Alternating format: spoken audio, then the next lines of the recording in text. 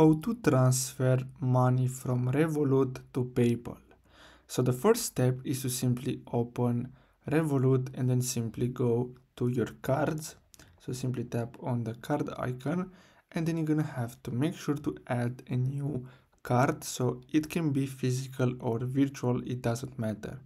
So after you add the card, you're gonna have to tap on it and then make sure to copy the card number, expiration date and CVV code.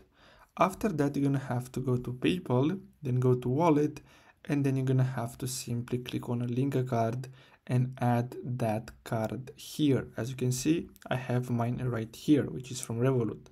Then scroll down and click on set as preferred. And basically, when I try to buy something using PayPal, I'm gonna use that card to make the purchase. Now, of course, you're gonna have to make sure that you have money into your Revolut account. So I hope you found this video helpful. Thanks for watching.